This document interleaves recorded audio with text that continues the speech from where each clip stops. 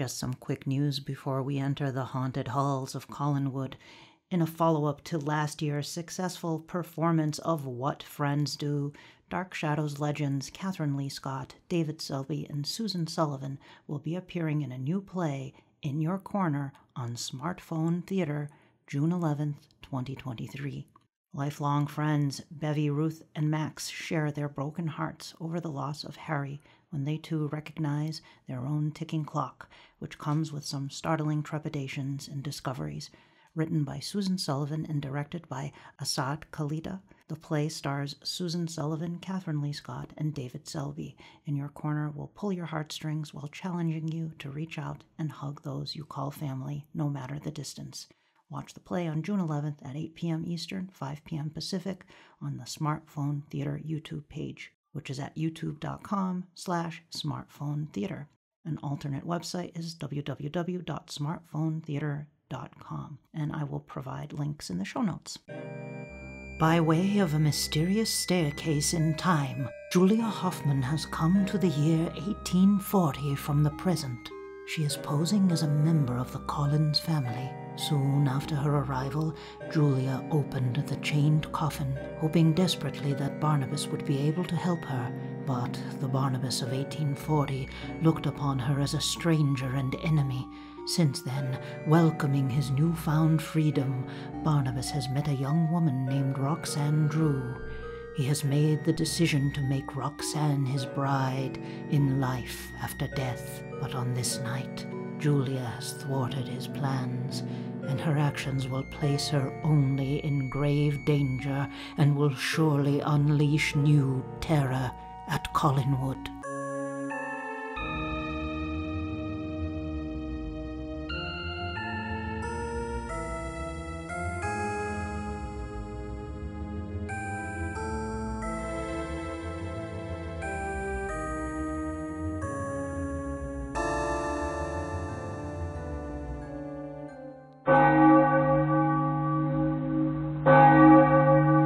There's nowhere to run, there's no place to hide. This podcast is fun, but there are spoilers inside.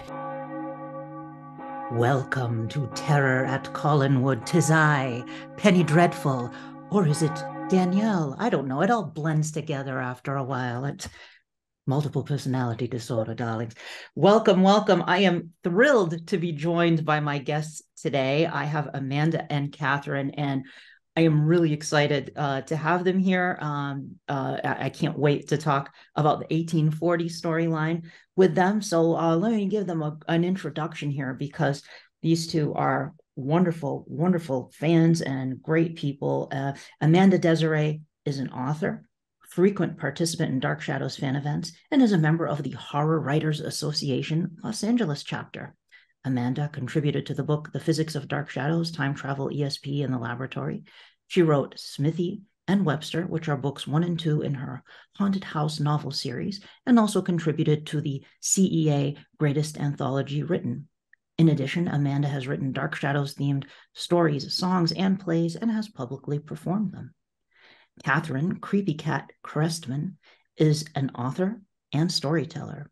She wrote the nonfiction travel memoir, Creepy Cat's Macabre Travels, prowling around haunted towers, crumbling castles, and ghoulish graveyards, which is about destinations associated with macabre stories in history, literature, and film.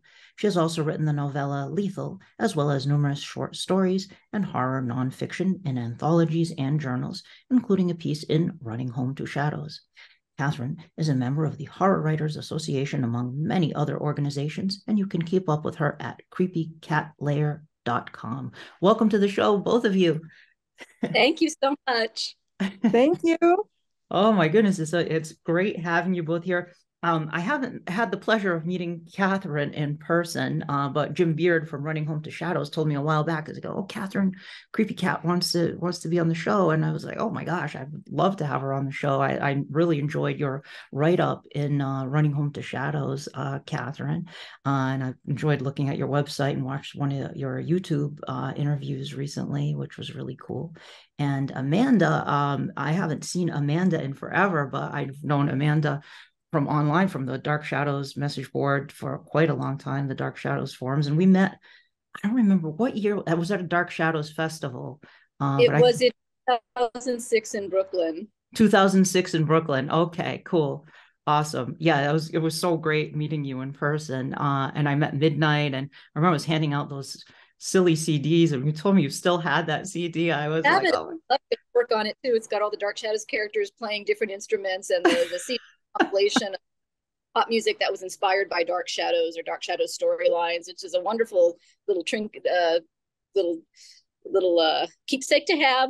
Thank you. I put together like that little mixed CD of different songs that were inspired by Dark Shadows, and I drew that silly cartoon album. I can't draw, but I had fun drawing. I'll throw it up on the screen here. I remember handing one to Jim Pearson, he was like, it was the first time I'd never met Jim Pearson, but he was like on the run, which he seems to always be, like going from one place to another. But I was like, hey, Jim Pearson, nice to meet you. Have this CD. He said thank you, and then he just continued on his way. um but yeah, let's start with Amanda. Why don't you tell us a little bit about your background with Dark Shadows? Like, how did you first get into Dark Shadows, and did Dark Shadows inspire you in any way to become a writer? I had always been drawn to the supernatural. I loved reading true ghost stories and stories about weird phenomena. My mother knew of my interests, and she told me about this weird show she used to watch when she was a kid that she thought I would really like. It had vampires and ghosts and time travel, but it was on the Sci-Fi Channel, and our cable company didn't carry that. So I heard about Dark Shadows before I ever saw it, and actually, the first time I ever set eyes on the series, it was an episode from 1840. We Oh, were 18. on vacation in Northern California. Our hotel had Sci-Fi Channel. I wanted to see it because it had the Twilight Zone, which was my favorite series, but Dark Shadows came on first. I remember my mom pointing out the characters and telling me who she remembered. Oh, that's Quentin. Oh, I had such a crush on him. That's Angelique. She's Barnabas's wife. She's mean. And filling me in on who the people were. She didn't remember everybody, and it was a little unusual because we were in a totally different storyline apart from the core cast, but she remembered enough of the characters and their relationships. And years later, when I did get Sci-Fi Channel at home and I was following the series regularly, I recognized that episode when we eventually came around to 1840. That was about 2001 when I finally saw it again, and I could see it in context now. I understood it better. So I really loved the time travel storylines the best. And 1795 was when I really began to connect with the series. I used to have it on in the background when I would do my homework on the weekends instead. And over time, I found myself watching the screen more than I was looking at my paper. And I knew that that was when I was becoming an actual fan. I went to my first festival in Los Angeles in 2000. It was such a gift to be around other fans because I didn't know anybody else and I couldn't talk to anybody about the characters or the stories or my questions or make little jokes. And suddenly I was around my own kind, Yeah. and I all that I could after that. Now, you also, I remember you on the Dark Shadows forums as Professor Stokes, was Yeah. your username on there. Did you discover the online fandom at that time before you went to the festival, or was the festival like your first introduction to Dark Shadows fandom? The festival was my first introduction. Later, I was on such a festival high for weeks after. I wanted to get as much Dark Shadows as I could. And I'm kind of a technophobe. I really didn't have any interest in the internet until that time. My mother found some Dark Shadow sites that she told me about, and I started out with the Sci-Fi Channel's message board, which had I remember that. episodes by Robin V. Robservations. It had some comedic stories.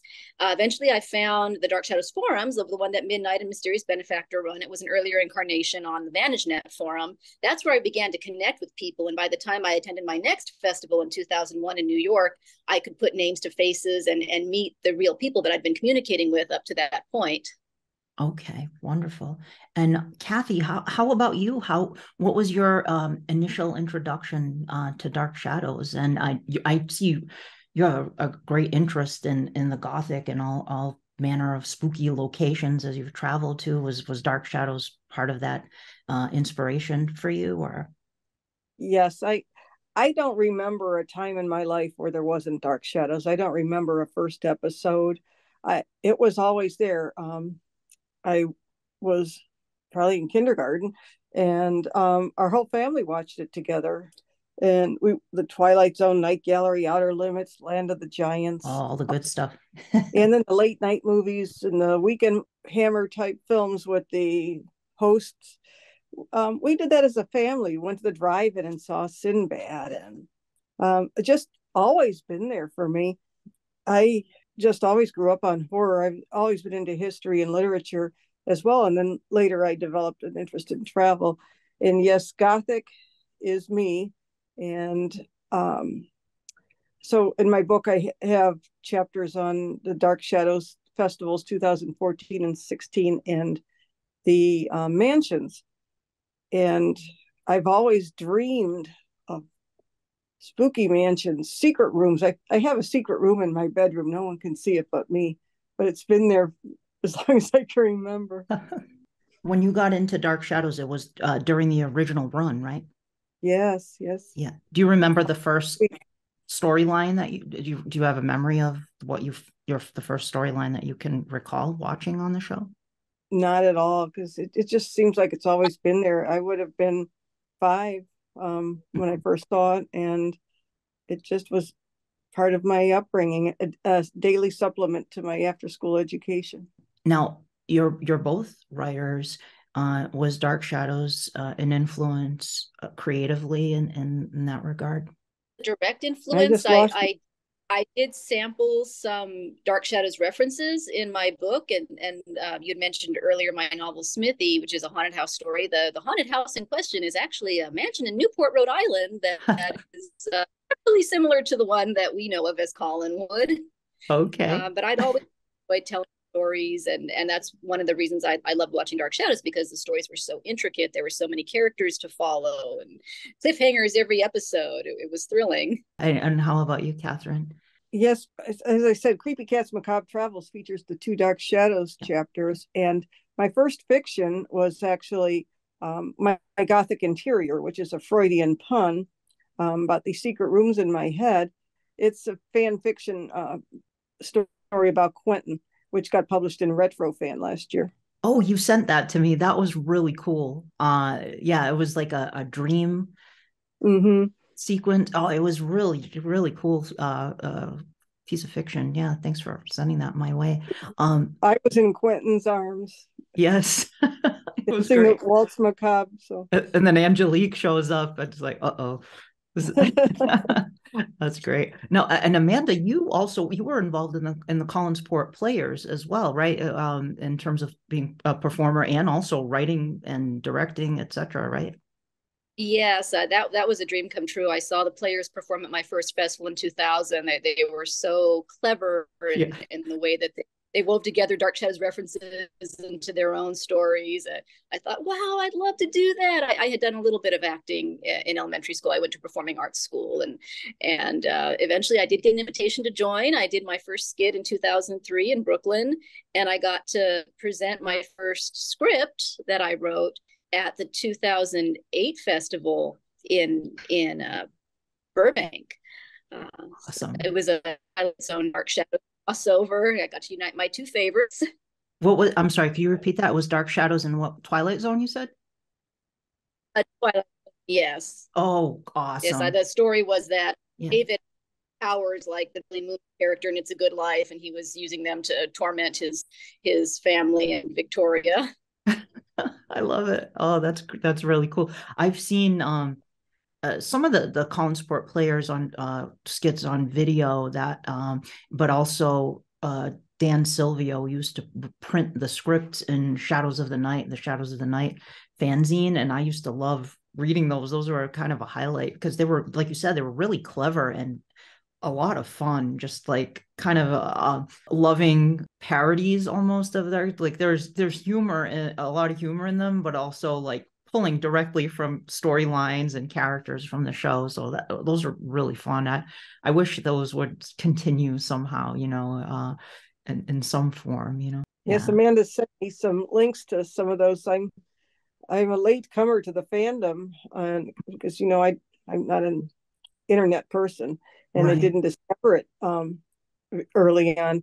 And Amanda's been sharing some of the history with me. Some of those skits are hilarious. Yeah, oh, absolutely. Katherine, did you subscribe to any of the fanzines or any of that during like the 70s and 80s when in the 90s when the fanzine era was big? No, I wasn't aware of any of that. I never really used the internet for fun. I last computer I owned was DOS, and it was around the end of the 20th century when I discovered there were some Dark Shadows things online, and I found out about the conventions. And a few years later, I actually made the 2014 and 16 conventions and didn't realize there wouldn't be any more at first. Yeah, No, I haven't been aware of all of that before. I yeah. started, I had rewatched some when it was on the Sci-Fi Channel, and then when MPI started putting those videos out, I collected every one of them, and I still watch them every day. Oh, wonderful. Yeah, I collected those videos too. There were so many. They took up so much space, but they were really cool. I have the DVDs now, and I love the DVDs, but there was something about the VHS. Each one had its own, cover and with an image on it, and it was really quite an impressive collection of tapes. And one last thing, you mentioned the end of the festivals in 2016. Every time I do one of these episodes and the festival comes up, people always express disappointment that there aren't any new festivals. And I'm hopeful that something will happen, even if it isn't the Dark Shadows Festival specifically. It would be great if somebody kind of started a new Dark Shadows convention, and I know, and some of the actors certainly have expressed an interest in attending, even if it was just like a 1 day thing. Maybe they could do like the actors come on the Saturday and then Sunday is all fan programming or something like that. Because I still think there's enough interest to sustain, uh, even if it isn't every year, maybe every other year, a Dark Shadows event. Do you both feel that way, or am I the eternal Absolutely. optimist? Oh, Absolutely. no, I keep every year for something new, and I know that there have been other attempts by other people to create offshoot conventions.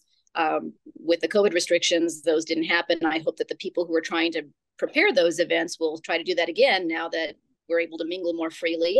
And as much as I love seeing the actors, I've always loved interacting with the fans more. So even if it was just fans get together and do skits and play trivia games and talk about the show, I would be there for it. Yeah. And with a dealer's room, just, you could have pretty much everything. And I guarantee some of like when I interviewed Lara Parker on this podcast, I asked her if she would still do a convention appearance for the Dark Shadows Festival or ever came back. And she said, I'm still alive, aren't I? Well, So that's a actually, yes, a yes. well, she was up until 1840, anyways. Well, yeah, yes, yeah. Great, great segue, by the way. Thank you for that. So today we're going to be talking about the 1840 storyline, which is the not the last Dark Shadow storyline, because there's still 1841 parallel time after 1840, but 1840 is the final Dark Shadow storyline set in the main time band. And it's one of those storylines that did not air in syndication. So it was sort of the quest to see the final year of Dark Shadows, the rest of parallel time, 1995, summer 1970, 1840, 1841 parallel time. So the way I first experienced 1840 was through the Dark Shadows Concordance that Kathy Rush put out, which was a very in-depth episode compilation, summary of the episodes with great artwork by Warren Otzen. And then I finally did get to see it when MPI put out the tapes, the aforementioned tapes here. 1840, I think it doesn't get as much love as 1795 or 1897, but I think it's a compelling storyline, especially the first half of 1840, I think is really cool. A couple of big inspirations for 1840 come to mind. 1840 in many ways I think is a pastiche of some of the 1795 stuff. You got some of the 1897 stuff. You got a lot of I think Steve Shutt called it the greatest hits of Dark Shadows. There are a lot of like bits and pieces that are familiar echoes from other storylines, but there's one big sort of core thing, and that's the head of Judah Zachary aspect of this storyline that's brought into it. And a lot of the Dark Shadow storylines are inspired by classic literature. The head of Judah Zachary storyline is inspired very clearly by The Thing That Couldn't Die, which is a 1958, I think, Universal horror B movie. And I remember this being discussed in some fan group. It might have been the Dark Shadows forums, where somebody put that out there, that this was the inspiration for the Judah Zachary, head of Judah Zachary, and somebody got kind of, wrinkled their nose at that, and they said, well, no, Dark Shadows uses classic literature for inspiration. This is a cheap B movie. Like, guess what? It's all it's a warlock's head found in a box that takes possession of people in an effort to have them reunite his severed head with his body. They even have a flashback scene where he has the blindfold on so that he can't, because he has the evil eye and all of this kind of stuff. So that's, I think, a big influence on that aspect of the storyline. And then you see some aspects also of Black Sunday, especially in the crypt, in Judah Zachary's crypt. You see the coffin, with the opening there with the mask of Baal, and the big cross that's meant to keep him trapped in there. So there's some Black Sunday stuff happening in there too. And my guess is that Dan Curtis just was like, saw The Thing That Couldn't Die at some point and said, let's do that. That was I like that movie or something. That's my guess, is Dan Curtis came in and just told the writers to do that. But there are a lot of other things happening in this storyline. So before I dive into breaking, I'm going to just go through the plot line, which is so much stuff happening in this storyline. So we're going to be missing some things. I pulled it off the fandom wiki, but I'm going to just break it down into bits and pieces here. But before I dive into that, I'd love to hear from both of you your just general opinions on the 1840 storyline. I think you put it very succinctly when you said that it's a reel of Dark Shadow's greatest hits, or alternatively, you could say it's the reheated leftovers, depending on whether they sampled you liked or not, or how well they presented it. I've always enjoyed the historical storylines. I like looking back at the previous members of the Collins family. And in 1840, we're close enough to 1795, pardon me, where we do see some characters return, like Ben Stokes and Daniel Collins. So it's nice to have that connection, even though I didn't really care for the way those characters ended their time on the show. Yeah. There was a lot going on. You mentioned The Thing That Couldn't Die, and as I happened to be watching the Dark Shadows reruns on Sci-Fi Channel, I was also watching Mystery Science Theater episodes on Sci-Fi Channel. They covered The Thing That Couldn't Die, so yeah. I saw that. I was seeing the head of Judah Zachary, and I made the same connection. Yeah. It's actually above the films that Mystery Science Theater usually covers. It's a lot of fun to watch. I do recommend it, especially if you're a Dark Shadows fan and you want to compare where the source material came from. I've always been rather neutral on 1840. There are stories that I love and stories that I despise, and I've always had a mixture of those feelings for 1840. There are things that I really like and things that I'm not too excited about. So we'll cover those in general as we progress through the storyline summary. Okay. And how about you, Katherine? What are your general kind of overview thoughts on 1840? I am the stranger you spoke of, and I will love you as no one else ever has. I cannot help myself. I just, I love dialogue like that. I love all of Dark Shadows, and I think 1840s are very rich. And how can you not just love everything when somebody talks like that? Yeah. That's Barnabas to Roxanne. I mean, that's what it's all about for me. Beautiful dialogue. They have storylines that come and go and intertwine. And there are a lot of good stories in here. And I love all the characters. And I just find it very interesting. I like the way it ties in with the witch trial history. And I like the way Roxanne is threaded through the different time periods. I'm just a fan of the 1840 storyline. I can't say I hate any of the stories, though. Same. Any of the storylines. Same here. Yeah, I love all of the Dark Shadows storylines. There are some I like more than others, but I will happily watch any one of them.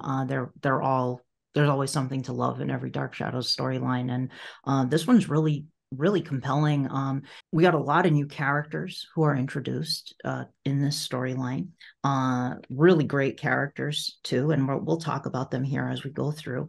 And we, as Amanda pointed out, we see some familiar characters, older versions of familiar characters returning.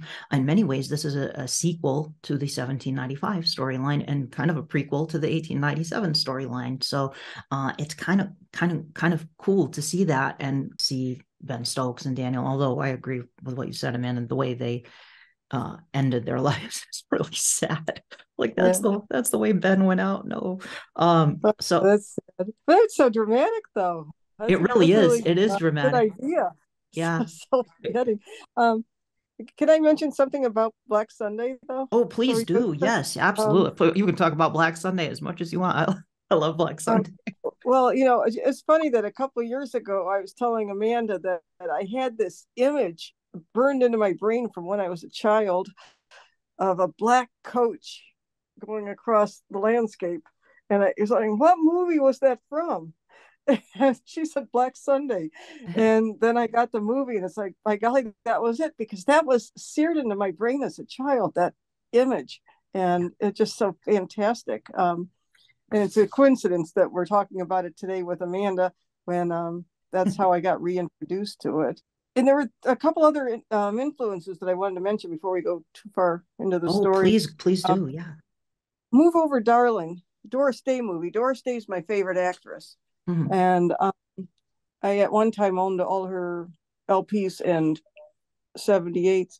And Move Over Darling is about a woman who is lost on an island, and her husband is, and she marries again, and he comes home, and she has two husbands to choose between. And that was Doris Day and James Garner, and it was a remake of a movie with Cary Grant called My Favorite Wife. So I think they stole that storyline from them. And then the closet portal, I can't help but think of Rosemary's Baby every time they go into that linen closet. Oh, right. The playroom, yeah. And the one other influence I thought of was The Woman in White. All the notes being left all the time, and this woman being cited, and she's also went to an asylum like Joanna Mills, and right, yeah, I just think that that's threaded through as well.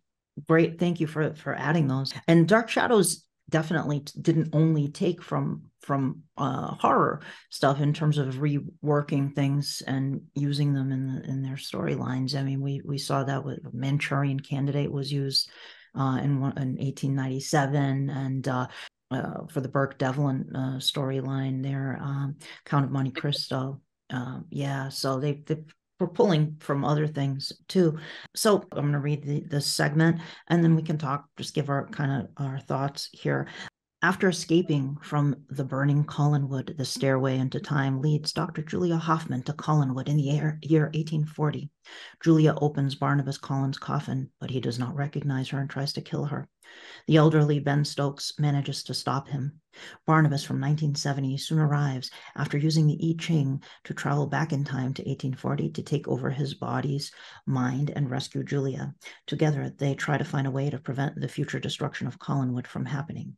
In this time frame, Gabriel Collins is the paraplegic heir to Collinwood and is married to Edith Collins, both of whom are trying to scam and secure the Collins wealth for themselves and leave everyone else out. Gabriel is secretly revealed. This is jumping ahead. Gabriel later secretly reveals that he can walk and is faking his handicap to his advantage. Barnabas, in his vampire form, bites and infects Roxanne Drew, who becomes a vampire and begins a spree of killings and attacks on Collinsport residents. Roxanne's older brother arrives in Collinsport, and after learning from Barnabas about Roxanne, he manages to stop her from entering her coffin during the daytime and lets the sunlight burn her to dust. So I'm gonna stop it there. This synopsis comes from the Dark Shadows fandom wiki page, so it's pulling pieces and trying to condense them into little segments. And there is a lot of information to take in 1840. This first segment of 1840, Julia arrives. Julia was always a key character in Dark Shadows, but I think starting around the Leviathan storyline, she really takes center stage in a lot of these storylines. She, because Barnabas has been kind of, brainwashed by the Leviathan. So Julia becomes the key protagonist of the series here, and continues on in many ways. It's like you get this kind of Holmes and Watson kind of thing happening with Julia and Barnabas. And then we go into 1840, and Julia is the one who arrives first before Barnabas does.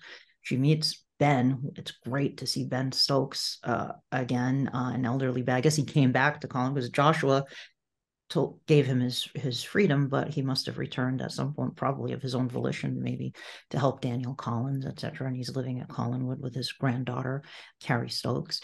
And we meet, the first characters we meet are, we see Julia, she meets, we see Carrie, we see Gabriel, Christopher Pennock, in one of his greatest roles, perhaps his greatest role. He's just so... Absolutely.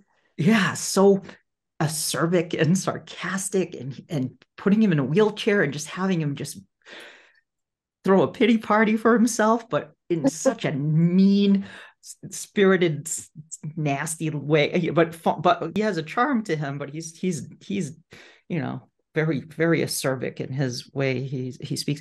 And so we see Samantha, who's just a beautiful character out of a Gothic novel. She's just, there's something very tragic about Samantha and how it's just the way she talks and her demeanor, etc. And this whole idea of Julia meeting Ben and Julia and Ben meeting, like, how cool is that? It's just great. And then Julia convincing Ben to let Barnabas out of his coffin because she thinks he used the I Ching to come back. And he didn't. He does not recognize Julia at all. He's going to kill Julia. This is 1795 Barnabas when he got chained in his coffin. Barnabas starts preying on Roxanne. He wants to turn Roxanne into a vampire, and she's let this predator, basically, it was called this tragic predator, but he's, Barnabas wants to kill Julia at this point. It's crazy. There's some crazy stuff happening here. So can we talk a little bit about this opening sequence here in 1840? One of the things that was so surprising was how much the characters and the events differed from what I expected would happen. We had this whole lead up through the summer of 1970 about how Gerard was a pirate and he was trying to take over Collinwood, and that's never mentioned in this episode at all. The children are not the focus of the 1840 storyline the way they were in the 1970 story. It's completely not what we thought we were going to get. So the lack of expectations, the uncertainty, was part of what made the storyline interesting. But even the characters themselves were not what I expected. When we see Edith Collins, another of the first people that Julia spies on, she's a shrew. She's not the jolly, loving matriarch that we come to know in 1897. Evidently, she softened up quite a bit because that's not the Edith that I thought I was going to get. Even when Barnabas comes out of the coffin, at that point, he's been chained up for only 45 years. I thought that he would be a little less aggressive. I could see him being that vicious in the 1960s when he's been incarcerated for over a century, but it hasn't been quite that long. I didn't think he was going to go quite so sour. So that was also very interesting to see. You had mentioned Gabriel, and he is, I agree, he was Chris Pennock's greatest character. I always hoped that the Big Finish Productions might do an audio drama about Gabriel and Clinton's childhoods to explore more of the enmity between them. There are allusions throughout 1840 to the accident that caused Gabriel's paralysis, so-called paralysis, and why he resents Clinton so much and how that causes him to take certain actions that he does throughout the storyline. I would like to know more about what made all that happen. Is it just the rivalry trying to get the majority of Daniel's assets, who's going to rule Collinwood when he dies, or is there more to it? Was there more that went back to when they were younger, and maybe Clinton's not the innocent victim that we thought he was? Maybe there's a good reason why Gabriel doesn't like him. So yeah, I think that was an opportunity. I agree. Yeah, I think that would have been great. That's a great idea. Absolutely. There's definitely some envy there and a desire for validation and approval from his father. And there's a great scene with Daniel and Gabriel. Christopher Pennock used to talk about that, how it was so, reacting to Louis Edmonds and as Daniel, and how genuine that was, that it kind of the scene was just elevated to another level, because Gabriel was still, a villain, as he was an antagonist in the storyline, but you felt for him at the same time too. It was a really interesting character for sure. Katherine, how about you? What did you think of this whole I don't opening? like Gabriel at all. I mean, certainly he wasn't treated right by his father, but that doesn't excuse his No. it, playing Quentin like that all his life, making him bear that guilt, because Quentin does have a conscience, and no, there's no excuse for him. He's rotten. He's rotten. Yeah, in my opinion. he was faking the entire time in the Yeah, wheelchair. honestly, I don't care how his father or his mother treated him. He's just no. He's just he's rotten. just rotten at the core. So how can you love a kid like that? What did you think of the whole of Julia releasing Barnabas from the coffin, and Barnabas not knowing who Julia was? This is Barnabas 1795 Barnabas. This is not 1970 Barnabas yet at this point. What did you think of that? I think that's what I would expect Barnabas. He's got a lot of anger, and he's hungry too. So between the two, I would expect him to attack anything that moved. Julia has not had time to think through a lot of things. The pace is moving way too fast for me. I liked the first year before Barnabas, and when in the 1795 for the pace, I liked it when I could wallow in the emotions, and it's moving so fast. Julia can't even think things through. She's If she had taken the time to think, she would have realized that it might not be Barnabas in there, and Ben did try to warn her, but she just hasn't. She's moving too fast to think things through. So I feel bad. Component, I think, because she cares so much for Barnabas, she wouldn't want to leave him locked up any longer than she absolutely had to. And she did believe that he was right behind her. Yeah. One of the theories about why Dark Shadows ended up getting canceled was because it was moving so fast at this point that if you missed one episode, you'd be completely lost. And like Katherine said, in the earlier storylines, it was more of a slow burn. Like you could really kind of absorb things at a slower pace. But by the time we get to 1840, it's true. I mean, if you missed the episode where Julia let Barnabas out of the coffin, that one episode, then you see Barnabas, he's out and he's wants to kill Julia, and he's attacking Roxanne, etc. It's what's happening. I loved when Barnabas sees Ben too for the first time after all those years, and he's Ben, how old? He's shocked to see Ben. I thought that was really cool, to see them again encountering each other. So, and I mentioned Roxanne here getting turned into a vampire, but there's more to it than this, and we'll get back to that a little bit, because I like Vampire Roxanne in 1840. I thought that was really cool. She was scary. She definitely looked very ghoulish with her, with the makeup they did on her and stuff. That's vampire makeup. In some of the scenes, I don't know if it's the contrast with her orange dress or the lighting, but in some scenes, her skin actually looks blue or purple, like a corpse. Yeah. Totally. Yeah, absolutely. I like the fact that Roxanne chooses her vampirism, and she also chooses Barnabas again after Angelique shows up. She says, it's my choice both times. Right.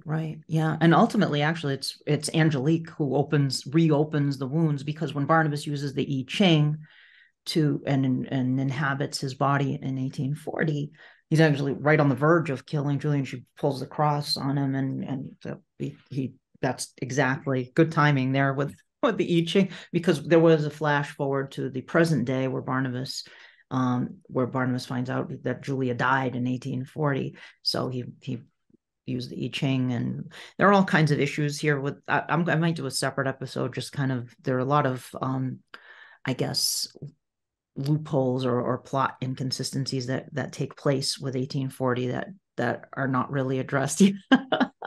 more than a few. Yeah.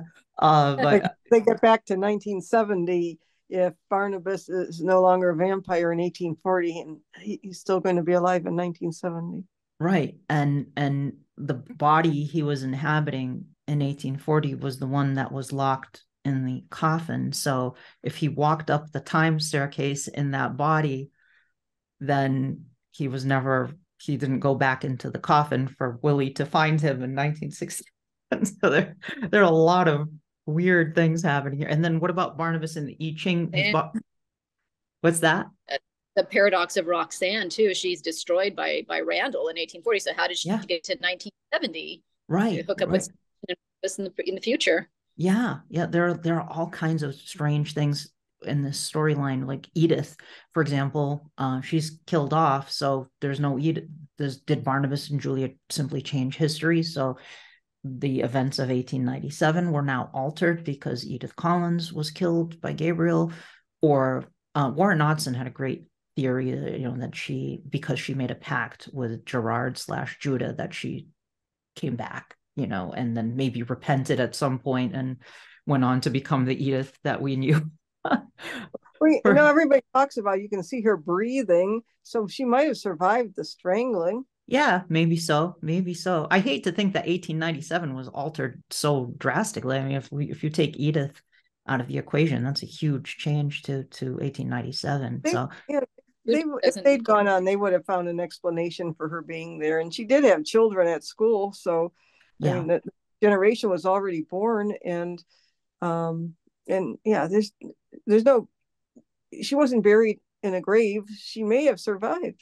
Or they would have come up with another explanation if they carried the story. Yeah. I think they were moved the last year of Dark Shadows. I think they were so burned out at that point too, because they had been going since 1966. They were at that point, they had been going for 4 years, going into 5 years here. And they also did House of Dark Shadows, movie. They were already starting to plan the next Dark Shadows movie, which originally Jonathan Frid was going to be in, and there was some tension going on there because Jonathan Frid didn't want to do it and Dan Curtis wanted Jonathan Frid to do it. And meanwhile, they're doing this daily storyline, and you have Gordon Russell and Sam Hall carrying the load here. And I think Violet Wells was ghostwriting some of it, but it was mostly, 1840 it was mostly Gordon and Sam. And I also think summer 1970 maybe wasn't as, maybe the ratings weren't as high as Dan Curtis wanted. So it seems like they completely changed gears. As Amanda pointed out, like everything with the children being a central focus, the playroom, Gerard's. Which could have been a cause of David Hennessy not wanting to do the show anymore. Maybe so. He wanted to regular high school. So if he wasn't available, then you can't build the story around his character. Mm-hmm. Maybe that's it. Maybe it was because David Hennessy. 1970 was very spooky. If you don't have David Hennessy, then you don't have the storyline. Yeah, because Tad is in 1840. You see him, but it's sparingly. You see him one episode here and one episode there, and he just quietly kind of disappears from the storyline because David Hennessy left the show at that point. Who knows if he would have come back? Maybe they would have renegotiated his contract or something if the show had continued past 1841 parallel time. I like to think that David Hennessy would have come back if the show had continued into and back into the present day. Maybe they would have worked something out with him. I don't know, but yeah, he left because of high school. He was tired of acting. He wanted to have a more normal life. He was such a central focus of so many storylines, David, that it's hard to imagine Dark Shadows without David Collins. Like that just definitely wouldn't be the same without David. But he left during this storyline. We lost some major people. We lost Kathryn Lee Scott also during summer 1970. She's gone too, which was a huge, Dark Shadows person. I love her, but I've never forgiven her for that. For leaving the show, really? Yes. Men come and go, but Dark Shadows Yeah. stays forever. That's another thing I had a difficult time swallowing. Like, I love Roxanne, but Barnabas comes out of the coffin and he's ready to move on from Josette at this point and turn his attention to Roxanne. And Barnabas he was always obsessed with Josette, so I find that kind of, but there's no Josette lookalike there to kind of rekindle that. I guess you could explain it that way. But he comes across as very fickle by Roxanne so quickly after he's released. Yeah. He's ready to move on from Josette, but that doesn't seem very Barnabas-like to me. But maybe it was just a phase. I love him for his devotion to Josette. That's one of the reasons he's such a great character. And then he shifts to Maggie after a while, after Victoria Winters is gone, and he just in love with Maggie before this time, and then he all of a sudden is Roxanne when he meets her. It's like the femme du jour, and it's like in love with love, since he doesn't have Rosette anymore. Just he has to have. Quentin says the same thing. I don't have a woman in my life at this time. I'm lonely. I remember that. Yeah, during summer 1970. Yeah. It's like there's a woman is necessary. Right. A woman. Although summer 1970 did that great. I was talking when I had Steve Shutt and Dave Wingrove on the podcast. We were talking about the Beckoning Fair one, and they kind of did that angle with Quentin and the ghost of Daphne in summer 1970. I thought that was really kind of cool, but I liked when Daphne was sort of morally kind of ambiguous, like we're not sure, and then gradually we find out, well, Daphne was actually nice. But here she's going to kill Quentin, because she's going to kill Quentin Collins in 1840, Quentin the First, because of her sister Joanna Mills. She believes that he's responsible for what happened to her. But we'll get to that in just a minute. But I'm going to read this next segment here. Desmond Collins returns to Collinsport from a few years abroad with the disembodied head of Judah Zachary, a powerful warlock, to give to his cousin Quentin Collins I, who was presumed lost at sea and has now returned. Desmond discovers a secret cave in a graveyard containing a mask encrusted with jewels, along with Judah's decapitated body. Julia falls under the power of Judah. She is to join the head and the body. Judah's body is destroyed by a fire, and Julia is released from his power. Gerard Stiles, a friend of Quentin's, is forced to put the mask on, and Judah takes possession of him. Judah, posing as Gerard, plans to get revenge on the Collins family for his death. So I'm going to just throw some character names out here for this little segment I just brought up. We have Gerard Stiles. So we see Gerard, the living Gerard, before he becomes possessed by Judah Zachary. And I felt he wasn't what I expected, because Gerard seemed like such a malignant presence in 1995 and in summer 1970. And here, I mean, pre-possession, because we will find out how he got to be that way. But he was certainly a scoundrel. Gerard was a scoundrel, but he was a charming scoundrel. Definitely. What's that? Good-natured con man. Good-natured con man. Yeah, he was really fun. James Storm was really fun to watch as Gerard in 1840. Any thoughts on him? Yeah, he's charming. Just the way he treats Letitia bothers me. Oh yeah. Oh, definitely. Yeah. Yes. Agreed. So, I always wondered how true his friendship with Quentin really was. He marries Samantha so quickly, and he only does it for the money. But does he ever have any true loyalty to Quentin, or is he always tagging along with him just to see what he can get out of the friendship? That's what I always wondered in the back of my mind. I think that's the way it is. I agree. And then he wanted to get out of marrying Samantha. He didn't have to be so hard on her. He's just not a nice guy. As charming as he is, he's not a nice guy. No, he's not. Worse than a con man. I don't think he got. I don't think he came down too many degrees after he was possessed. He was already bad. He just lost a lot of that charm. Yeah, and you find out he did a lot of bad things. They did throw a nod to the pirate thing. As we find out his real name was Ivan Miller, and he was actually, had done all kinds of terrible things over the years and wanted in all these different places. And he's using this name Gerard Stiles. Yeah, I don't know how. I agree. I don't know how genuine his affection for Quentin is, but I don't think he's. I think he's bad, but not Judah Zachary. Judah Zachary is evil. Like, I guess if you use Dungeons and Dragons terms, chaotic evil versus lawful evil, I guess. If we're gonna get geeky about it, I guess this whole thing is geeky, but yeah, Judah Zachary is, this is a very dark force here that Gerard's just kind of he's trying to scam people, he's trying to take over Collinwood. Basically, he wants to be the master of Collinwood.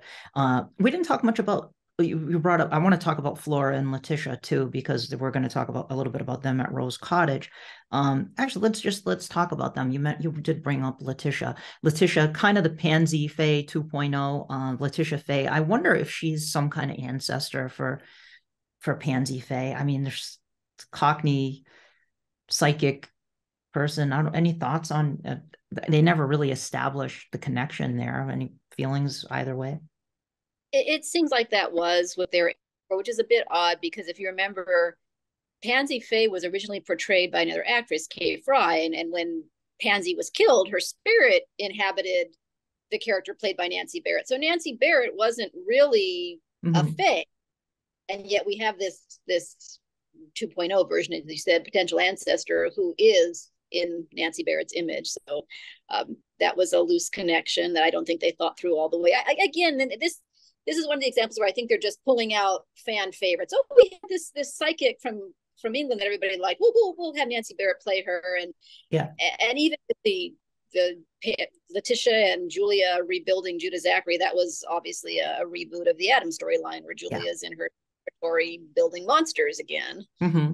Yeah, so I don't know how much of this was that the writers were out of fresh ideas and they were recycling what came to mind, or if they were honestly trying to bring in elements that they thought the fans would enjoy seeing again.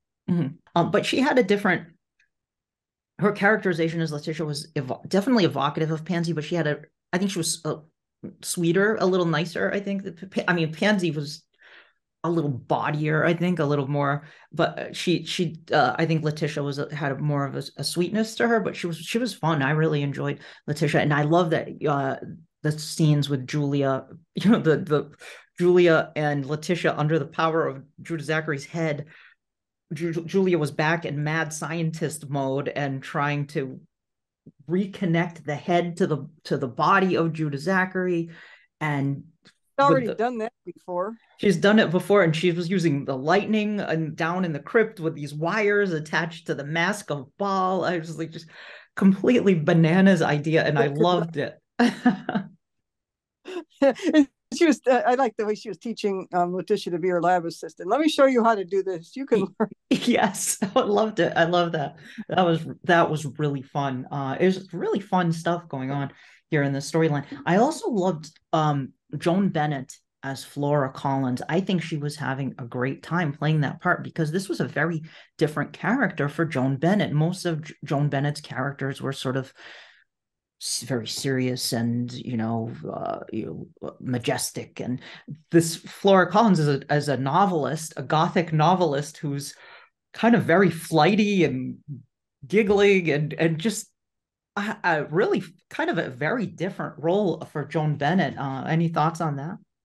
They take her for granted because she's so giggly, but she's very insightful. She's a novelist who's observant and knows human nature, and she catches on to things, and she calls people on things that they're trying to hide or they don't see. So there's more to her than giggles. Yeah, agreed. Yeah, Amanda, they do bring the character up toward the end of the storyline with the trial, and I grieve that lost element of her being more more daffy and more giggly. It was such a different turn for Joan Bennett. I don't like this character as much as some of Bennett's other characters, but I appreciate getting to see her do something completely different. Yeah, just interrupting here after the fact. There were so many characters in 1840 that we didn't really get around to sharing our thoughts on Desmond Collins, who was a major character in the storyline, played by the amazing John Carlin, who delivers such a unique performance in every character he plays. And Desmond was the son of Flora Collins, the cousin of Quentin Collins, Quentin and Gabriel Collins, and Quentin's pal, his best friend, and knows what his cousin likes because he brings him the head of Judah Zachary from the Orient. But yeah, Desmond is a charming character, a really great performance by John Carlin, a unique performance compared to what he had played before with Willie Loomis and Carl Collins. I guess a little closer to William Hollinshead Loomis, but still quite distinct from that as well. Great character. And it's interesting, one thing we didn't mention too, Desmond originally was going to be played by Roger Davis. That's who they wanted for Desmond originally. And Samantha Collins, I believe, they wanted Kathryn Lee Scott. Or also considered for the part, from what I understand, was Marie Wallace. So it could have been either Kathryn or Marie Wallace in that role. And Randall Drew was going to be played by Don Briscoe. That's who they wanted for Randall Drew. And I would have really liked to have seen Randall as played by Don Briscoe. It would have been great to get him back, but obviously that didn't happen. He ended up being played by Gene Lindsay, who did an admirable job in the role. Kind of a sad character, I would say. He was kind of there's a sadness to him, much like Samantha Collins. There is a sadness to Randall Drew. But I would have liked to have seen what Don Briscoe would have done with that character. And also, no offense to Roger Davis, I am so happy that John Carlin played Desmond Collins because he was great. He was a great Desmond Collins. I can't really picture Roger Davis as Desmond Collins, to be quite honest with you. I can't picture that. But John Carlin absolutely nailed that character. Yeah. And how about Daniel Collins? Louis Edmonds comes back to the show because Louis Edmonds had been missing in action during summer 1970. Roger was in Europe, but now Louis Edmonds is back, and he's an older version of Daniel Collins with some state of advanced dementia, or no, maybe not advanced, but I think he seems to have some kind of dementia. He's ill. He's not doing well. The character Daniel Collins, who we knew as a child in 1795. Sad to see him in that state, but great to see Daniel Collins, the character, back, and also Louis Edmonds back in the show. Louis Edmonds playing him in the show. It was a shame to see what he had become. We learned that Daniel murdered his wife. So yeah, Harriet. Yeah. Mm-hmm. He didn't have a great upbringing after 1795. You just wonder where he went wrong. Yeah. Glimpses of him, and it's just unfortunate. It's the way that he relates to Gabriel. We've talked about that before, that he's so harsh with his son. A good turn for Louis Edmonds. Just unfortunate to see the character devolve from the young wide-eyed boy who was going to be the new scion of the Collins family. I wonder if after experiencing all of the tragedy in 1795, that it affected him in that way, made him that way. And then he was raised subsequently by Joshua, who was not the warmest person, stepfather, so I don't know. But it's, Daniel.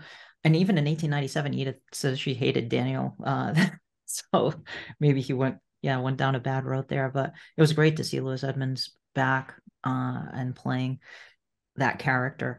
And with some memories, when he sees Angelique, he knows who she is. He freaks out, and she puts a spell on him that he'll see Harriet Collins, his murdered wife, anytime he starts to remember. Although, given the fact that he's got some dodgy memories, I think if he did tell people she's a witch and she was alive 60 years ago, I don't think anybody would have believed him.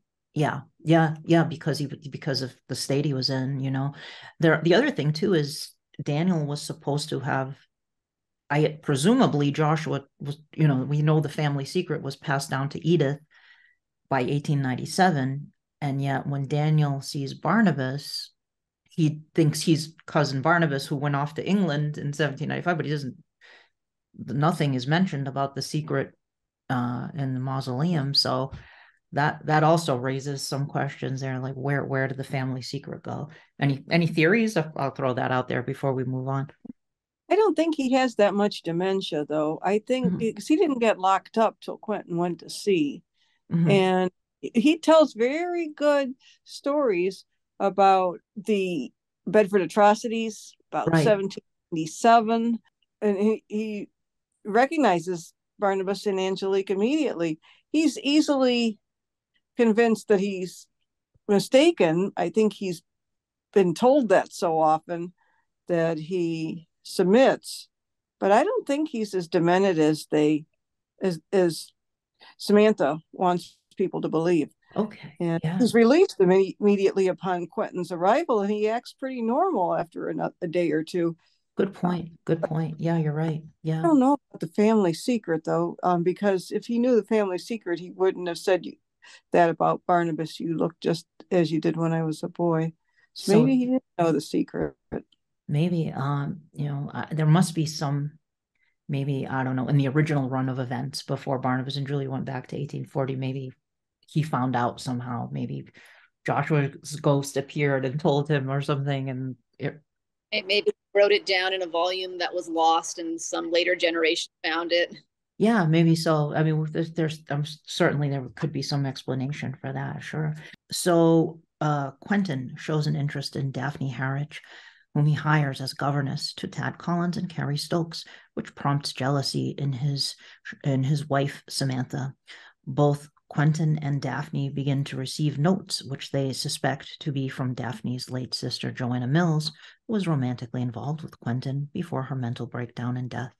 They make several efforts to contact Joanna's ghost for answers, but receive no reply.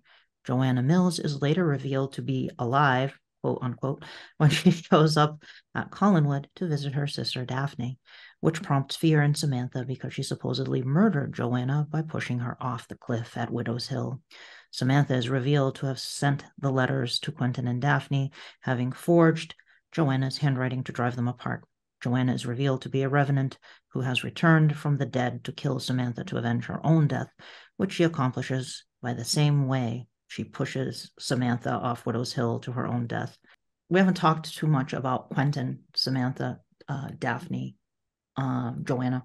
Any thoughts on these characters here and in this subplot here with the Joanna Mills stuff?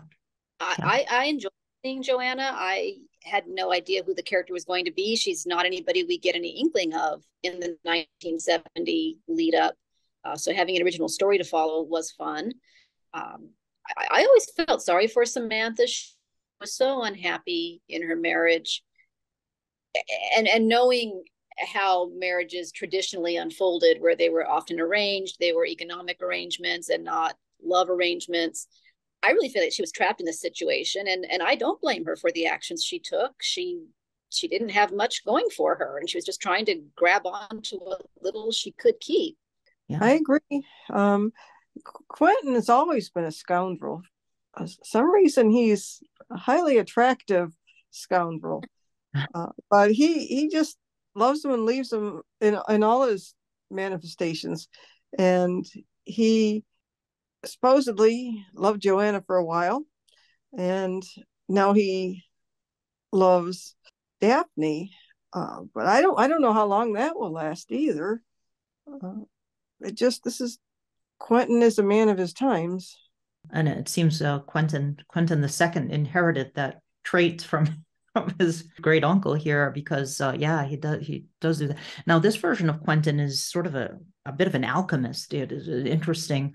He's building the stairway through time, which he refers to as a metaphysical experiment, and he's interested in the occult, but also interested in sort of this esoteric kind of science and combining the two. It's an interesting twist on the Quentin. I mean, this isn't the same Quentin from 1897, who was even much more of a scoundrel, I think, in 1897. This version of Quentin has something else going on here with his laboratory and doing these experiments that he wants to do. And Desmond brings him the head of Judah Zachary because he knows he's interested in these kind of talismans, apparently. So, although Quentin in 1897 was also dabbling in the occult, etc. I agree. Samantha is a there's a sadness to her, and a new actress brought into the show too, Virginia Vestoff, who is also one of the Dark Shadows cast members, was in 1776. There's several Dark Shadows cast members in 1776, and she's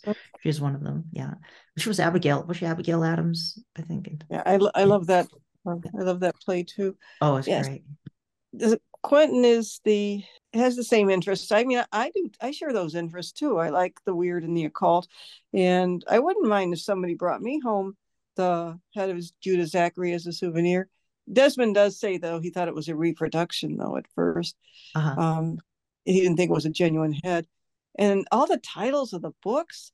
When Desmond decides not to give him the head, but says, "Oh, I brought you back books," and he's reading off these titles. I want to read all those books. So. Oh, totally, yes. So yeah, the Quentin 1 and Quentin 2 share the same interest.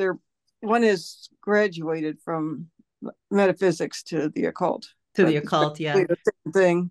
And 1897 Quentin has more of a sarcastic sense of humor. I think Quentin the First is not particularly humorous with the sort of the digs and the one-liners and or little comments aside to other characters. So the personalities are a little bit different, but yeah, they definitely share some characteristics for sure. It's always weird that on Dark Shadows that every character David Selby played had to be named Quentin. It would have been kind of cool if they called him like Charles or something like they did in Night of Dark Shadows for the Ancestor version. But what about Daphne? Thoughts on Daphne? She's boring in my opinion. I'm not a fan of Kate Jackson. She doesn't, though in the 1841 parallel time she's better. She doesn't even her voice is not very evocative. It's all flat, declaiming, sounds the same no matter what, and her facial expressions, but they do improve by the time she gets to parallel time. But I just don't find the actress or the character very interesting. For Quentin's great love interest. What about you, Amanda? I thought that she was interesting as an avenger for her sister. That was the reason she came to Collinwood. Again, the expectations that we were given in 1840 or in 1970 are not what we actually see unfold in 1840. So seeing her as a more vindictive character coming in to entrap Quentin, that was interesting. Once she becomes the governess, it seems that the Collins family has a habit of hiring governesses on flimsy qualifications. Right. Yeah. I agree. I think she was more interesting when she had a goal and she had an ulterior motive. And then there's this Quentin and Daphne are attracted to each other, but then Gerard is attracted to Daphne. Gerard / Judah is attracted to Daphne and become. So is Desmond. And Desmond too. Yeah, at one point, Desmond also. With the newspaper, she shuts him down pretty quickly. That was nice to see some spirit. Yeah, but then it's like, why is Daphne? I guess in the original run of events, Gerard must have succeeded in getting Daphne to join his coven or something. Because why are Daphne and Gerard linked as ghosts or Gerard / Judah in the future? So there in the original run of events, things must have gone down in a bad way, because he keeps giving, at one point Daphne keeps having these dreams, about being in love with Gerard / Judah. So let's move on here. Meanwhile, Angelique Collins returns to Collinwood with her gypsy companion Laszlo, where she discovers that Barnabas is free, and she blackmails him into posing as her husband. Angelique introduces herself as Valerie Collins to the rest of the Collins family. After learning about Judah's severed head, Angelique remembers that her real name is Miranda Duval, a follower of Judah Zachary, who testified against him in a witch trial in 1692. Amadeus Collins was a judge at Judah's trial. He was convicted and put a curse on the Collins family. The elderly Daniel Collins, the master of Collinwood, soon dies after having an argument with Gabriel, and in his will leaves Gerard in control of the Collins fortune until Quentin and Samantha's son, Tad, is 21 years old. However, if Quentin is proven innocent of witchcraft, then the fortune will revert to him. Gabriel then decides to try to acquire the Collins family wealth, first by murdering Edith, and then holds Daphne captive. But the ghost of Daniel Collins appears and drives Gabriel to his own death by having him fall off a rampart at the Collinwood Tower to his death, thus saving the Collins family from further harm.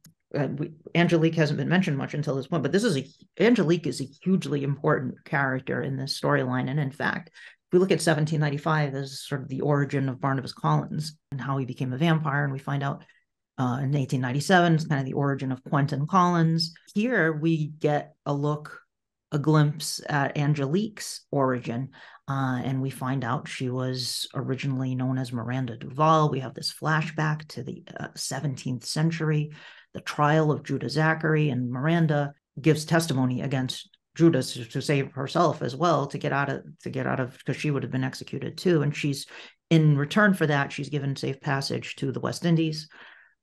She ends up in Martinique. And I think the prevailing fan theory is that Angelique is a reincarnation of Miranda Duval, although in 1840 it's sort of implied that she just continued living on to and eventually became Angelique. But in 1795 we did hear the Countess Natalie Dupre talks about knowing Angelique as a child. So I think most fans believe she's a reincarnation. But it is interesting to see what they do with Angelique in this storyline. Some really unexpected things happen with Angelique in this storyline, and really cool things. This is now the blogger Danny Horn. I did love how he described this version of Angelique in 1840 as Angelique restored to factory settings, which I love, because this is 1795 Angelique. This is not the Angelique who experienced life as Cassandra and 1897 and Leviathans. This is Angelique that we knew in 1795, who has not, as far as we know, has not experienced any of that. She doesn't seem to be aware of any future events. So she starts out doing some pretty bad stuff. She's has Roxanne prey on Julia and hold her captive in this lighthouse. She does all kinds of terrible things. But then when we see her, find out, Judah Zachary was the leader of this coven that she was part of, and how she first became a witch.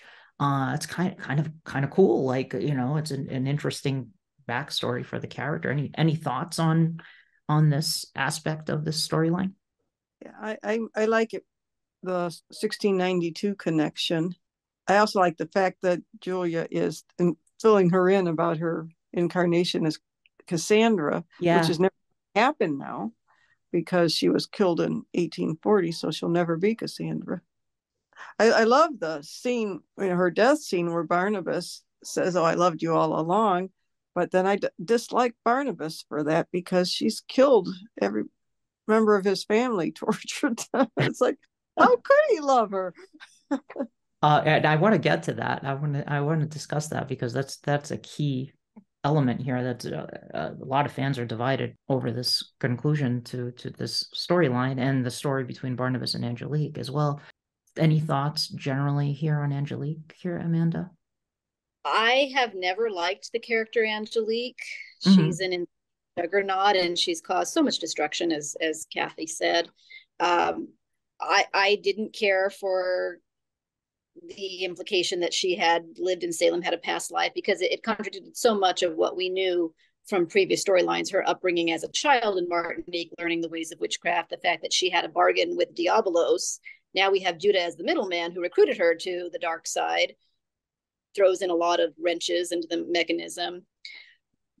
But I regret that she's on factory settings. I always cringe whenever I see Angelique show up, but I had finally reached a point with the Leviathan storyline where I could tolerate her, because she had become an ally of sorts to Barnabas. And then we go back to 1840, and suddenly she's the villain again. And she's obsessed with marrying Barnabas and keeping him by her side on a short leash. And I've seen that before.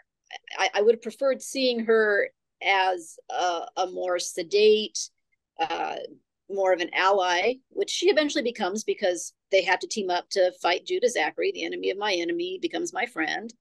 I thought that the turnaround of Barnabas deciding he loved Angelique was absolutely ridiculous, and it also offended me because of all the destruction she had caused to all the people that he loved in the past. But Barnabas, as Kathy alluded, he seems to like the idea of being in love, and he seems to like being in love with the woman who's out of his reach, the woman who doesn't want to be with him, the woman he can't have who's dead, Josette, or in this case, the woman who's about to die, Angelique. So Okay. I didn't put much stock in his declaration. I like Angelique best in the Leviathan but I think it's the influence of Sky Rumson. He's such a dreamboat, and I just think that while she was happily married to him before she discovered he was a Leviathan, she was beautiful, chic, and everything she should be. I mean, this is the trajectory in Dark Shadows for all of the villains, the supernatural villains in the show. And Barnabas, Quentin, and Angelique all sort of follow this path where even by 1897, toward the end of 1897, Angelique is helping Julia to give the injections to Barnabas. They're united against Count Patofi. And Angelique even earlier in 1897, she's sort of an outside figure, almost telling Barnabas, like, you don't know how much you've already changed just by being here. She stops Laura from staking Barnabas. And then in Leviathan, she's never fully announced. They're always she develops sort of into somewhat of an anti-hero, but then when she sees that Barnabas and Maggie Evans, Barnabas is a vampire again, and he's making eyes at Maggie Evans, she uses that old spell with the pitchfork on the hand and sends Quentin and Maggie fall in love. So Angelique is never really fully trustworthy, but she does become more of an ally, and it's kind of cool. And I would have liked to have seen that Angelique as well in 1840, like the Angelique who has experienced all of those things. Helping them against Judah Zachary, and maybe having her own ulterior motives, as Angelique always does, but it would have been cool to have her from the get-go be that Angelique. I agree. As for them, Barnabas falling and finally realizing that he loves Angelique, it is a hugely controversial thing. A lot of fans, as you both expressed, really dislike that. Hey, I'm interrupting again. I shared some thoughts about this particular moment in Dark Shadows about Barnabas realizing that he loves Angelique, but what I said came out as this kind of incomprehensible word salad. So I put something a little more coherent together here to sort of encapsulate my thoughts about this.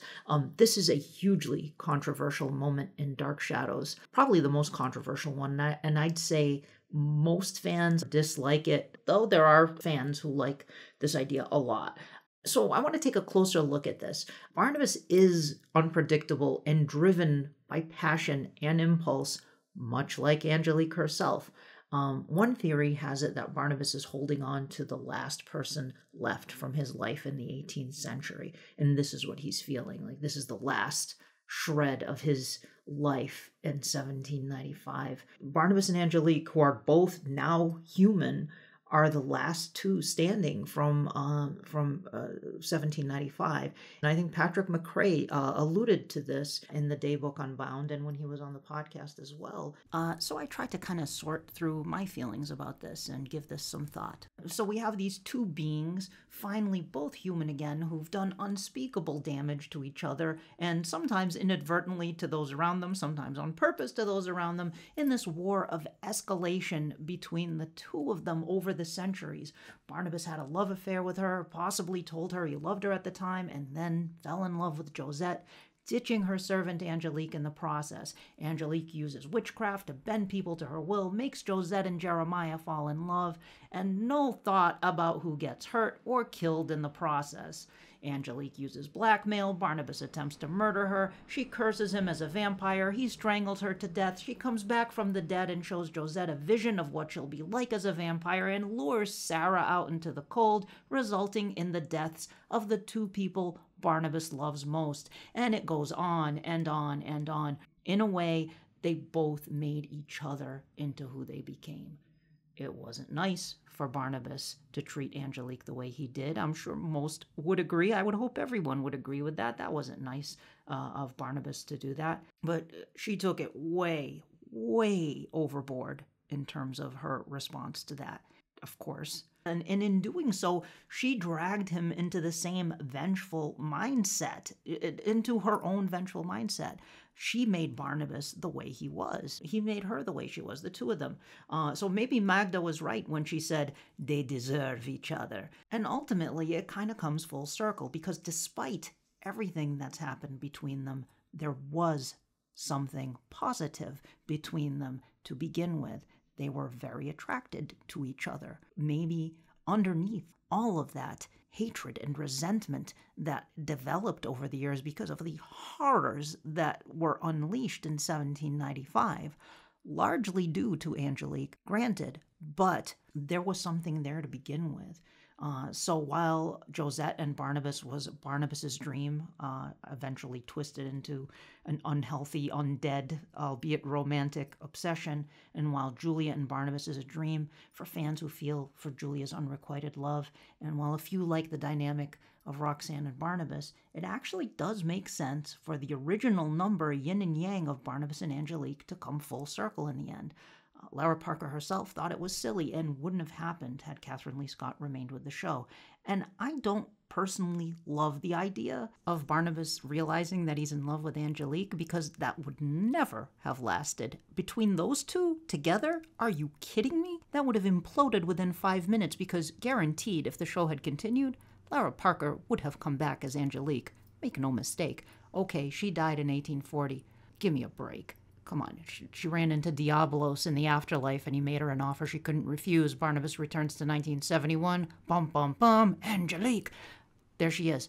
Now we can deal with this situation. And if eventually Kathryn Lee Scott had returned to the show, you know what happens next. So it wouldn't have lasted. It's a crazy idea to have Barnabas declare his love for Angelique on the surface, but in a way it makes sense. It kind of comes full circle and ties it back to the original passion they shared. Of course, it would have made more sense if this had been the Angelique who'd experienced 1968, 1897, and the Leviathan storyline, who had grown into something of an ally, versus the 1840 original recipe Angelique, who does go down that same road. Eventually, she does perform a selfless act. She shows that she can be a good person. Yes, but it would have made more sense if it had been the Angelique we saw grow over the course of the series, and Barnabas seeing that side of Angelique. I do love the romance of Barnabas and Josette. I do love that, even though it's doomed. And let's face it, after Barnabas becomes a vampire, his love for Josette becomes twisted into this tragic, obsessive, romantic, but obsessive, unhealthy fixation. His obsession with Josette is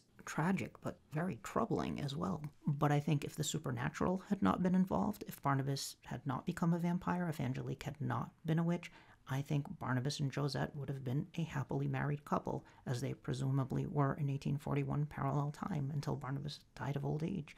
There was a sweetness to both of them, though Barnabas had already seen and done some stuff in his travels, as we found out. He's seen some strange things and done some things.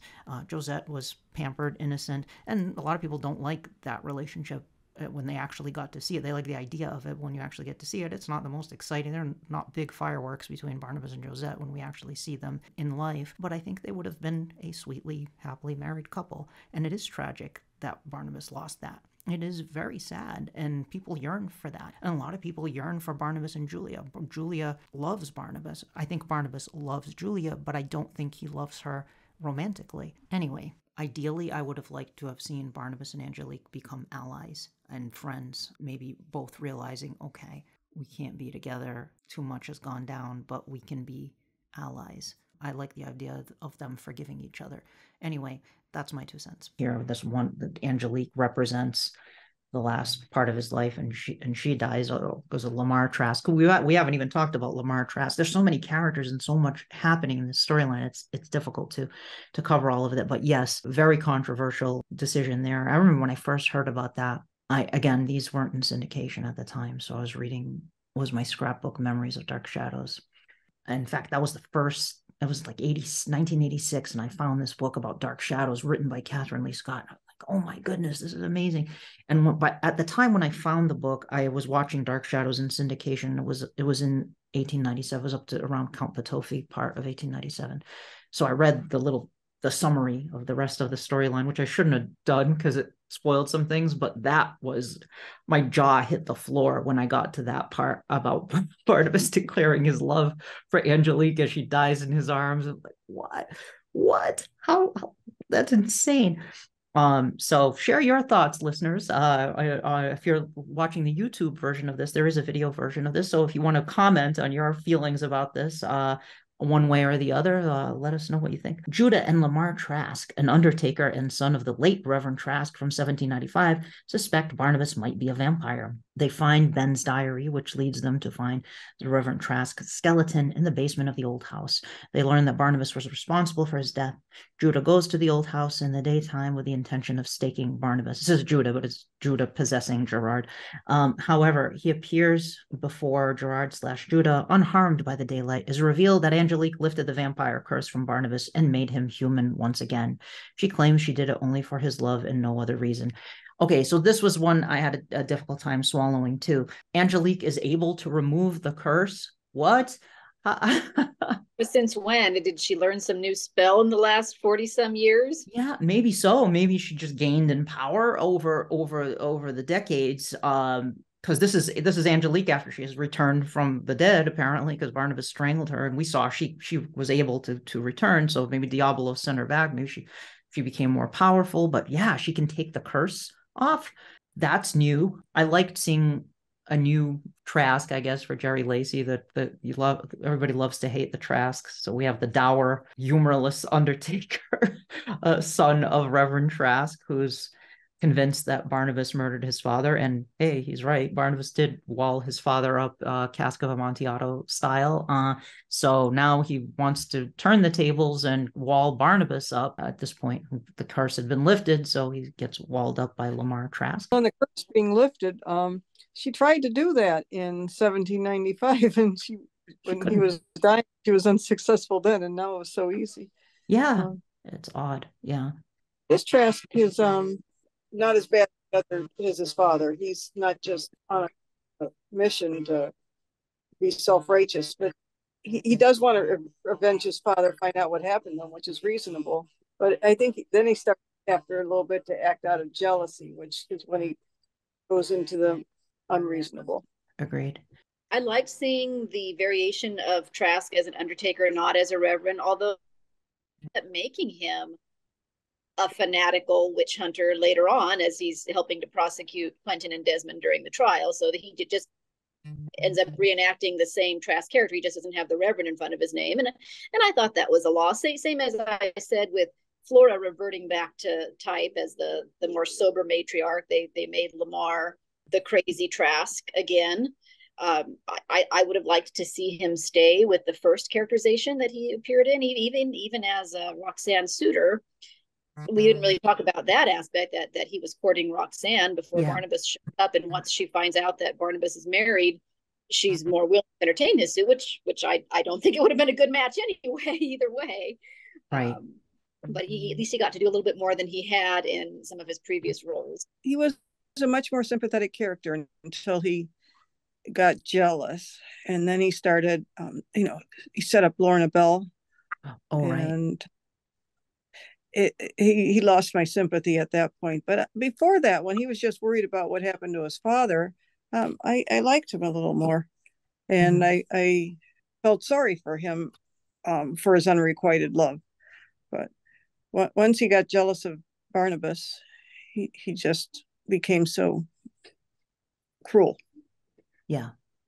We also have another little subplot happening here with Jeremy Grimes. We meet Mordecai Grimes, another Thayer David character. Thayer David plays 3 characters in this storyline.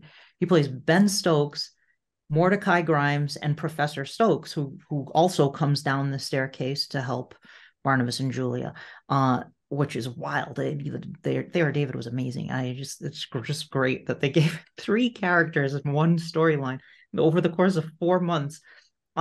So Mordecai Grimes, who's reminds me a bit of Abigail Collins. He has that kind of vibe, who's suspicious, pointing fingers, witchcraft, my cattle and all this stuff.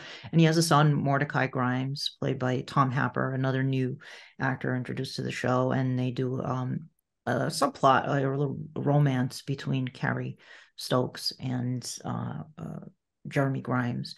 And that never they start going down in that direction, but then it never really goes anywhere. I get after Mordecai is killed, and it's made to look Gerard / Judah kills him, and it's made to look like it was Quentin, and that doesn't work out with Jeremy and Carrie. Any thoughts on that little subplot at all?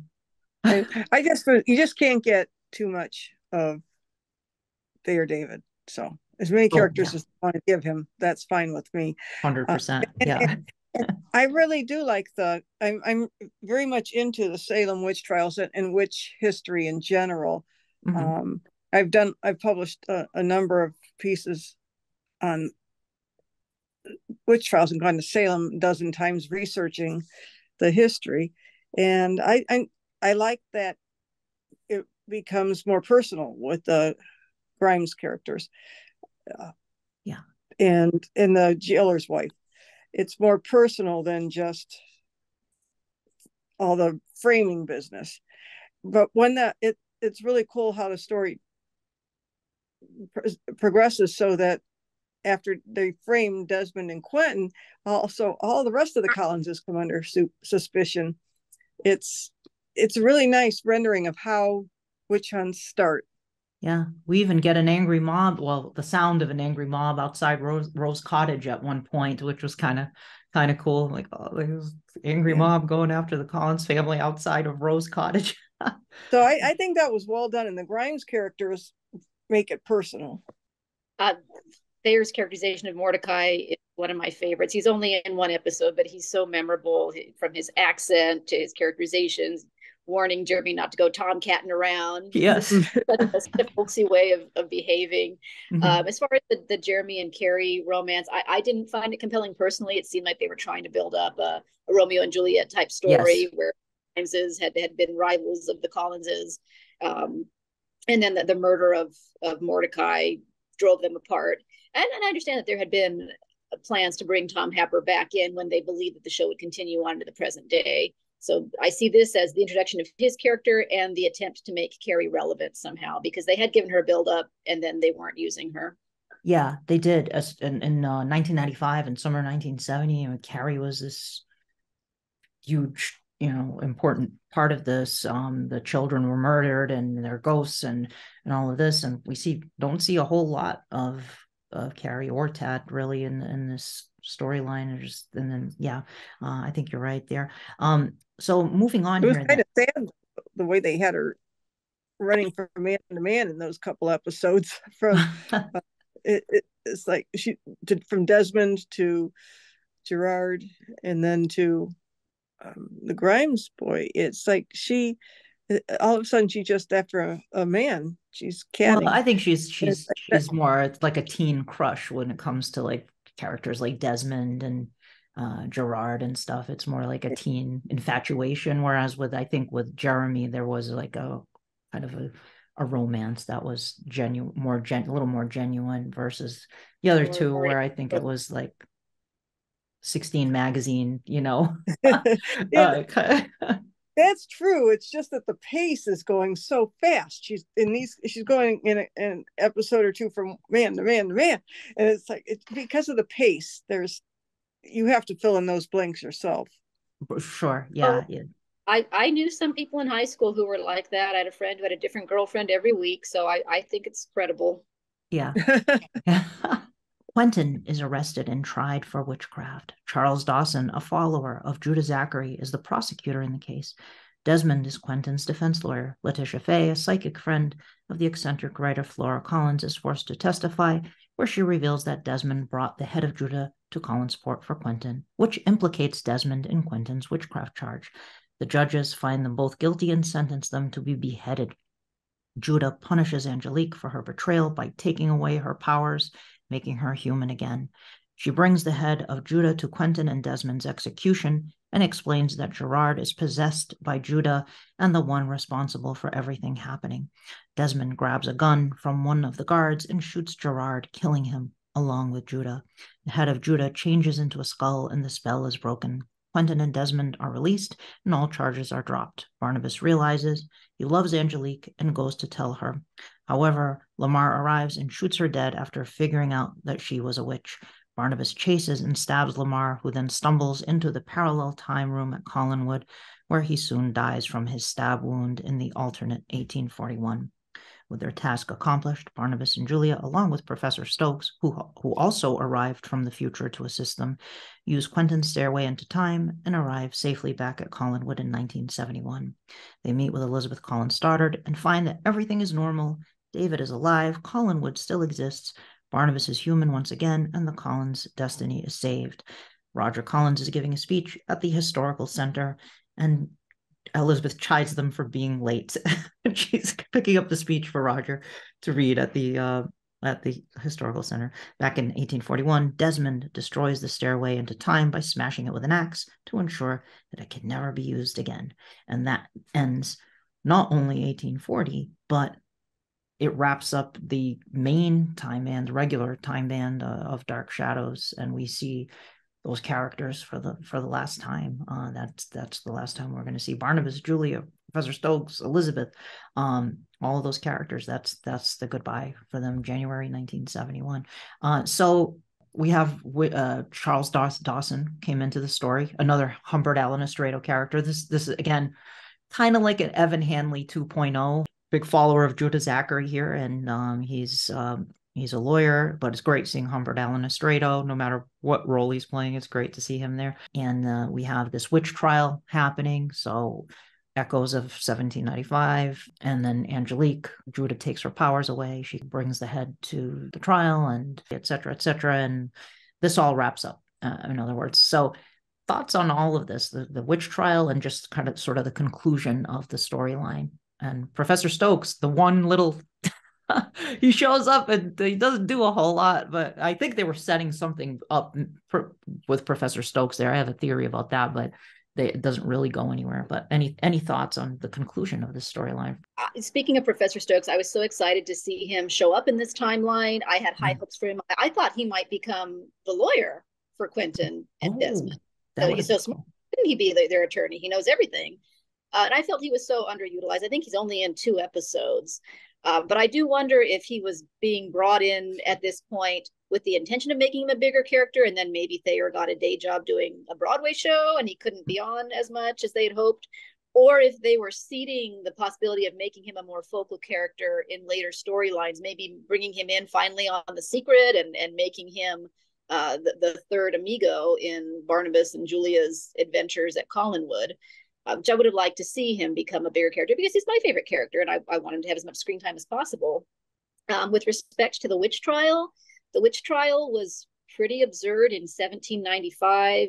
Now that we're incorporated as the United States, we have a constitution, we have rules against detainment, and the Age of Enlightenment means that people were less likely to believe in witchcraft. It's even more absurd in 1840.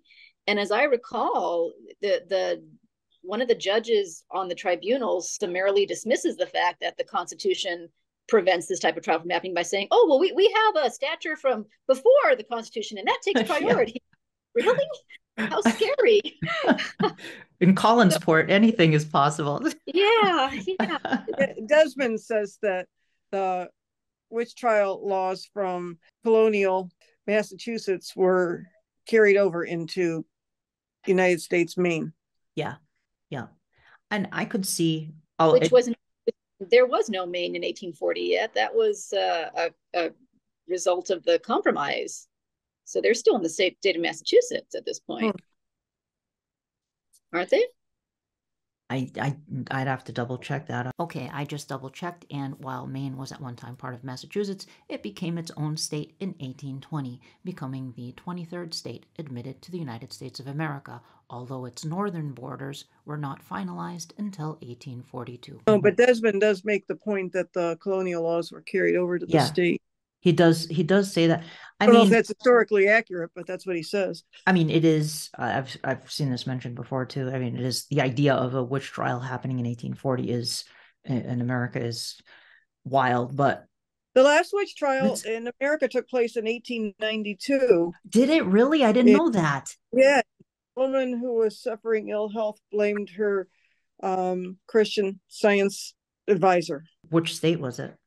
Massachusetts. Oh, of course. Yeah. my Yeah. home state. The case was That's how we roll here. The case was dismissed, but there was a trial in 1892. Wow, I did not know that. There were some trials in the 20th century, but it was based on the idea that fortune tellers were performing acts of dishonesty. They were hoaxing their clients, and anybody who was pretending to be a fortune teller or a psychic was performing witchcraft in an effort to dupe their clientele.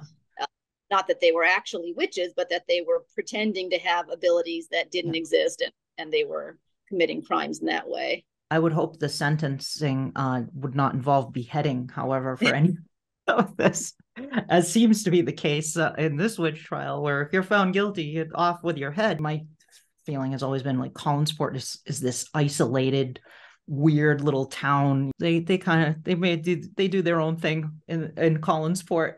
I could kind of see something like that happening there. I don't know. Laura came from all kinds of crazy things happened in Phoenix before Laura came to Collinsport. It's not just isolated.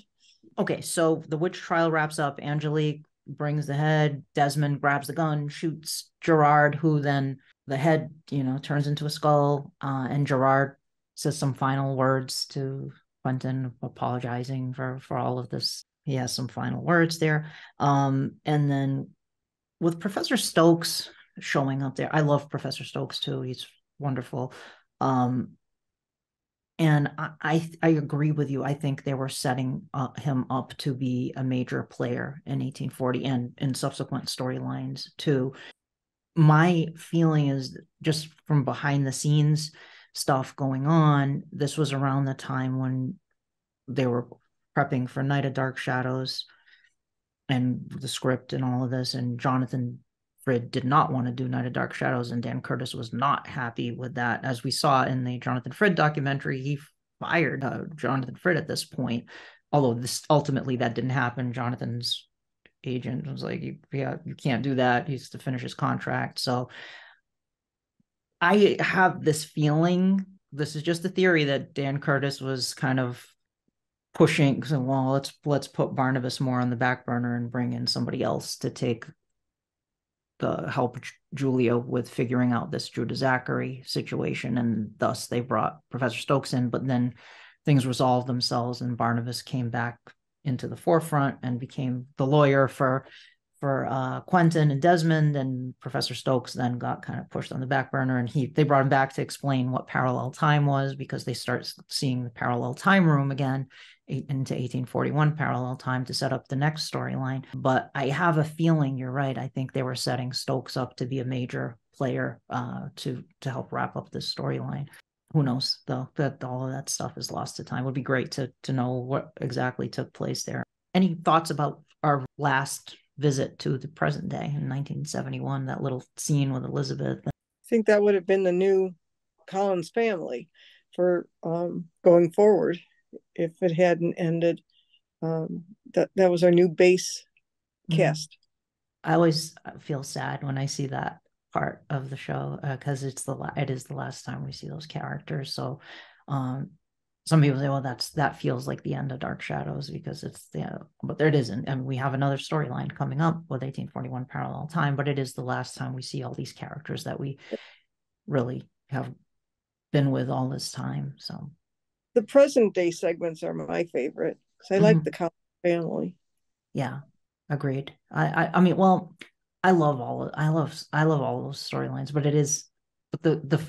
but you always come back to them. You want to come back to them and see what they're doing. What's going on with Elizabeth and Roger and Carolyn and David, like what's happening in the present day, and Barnabas and Julia doing their thing.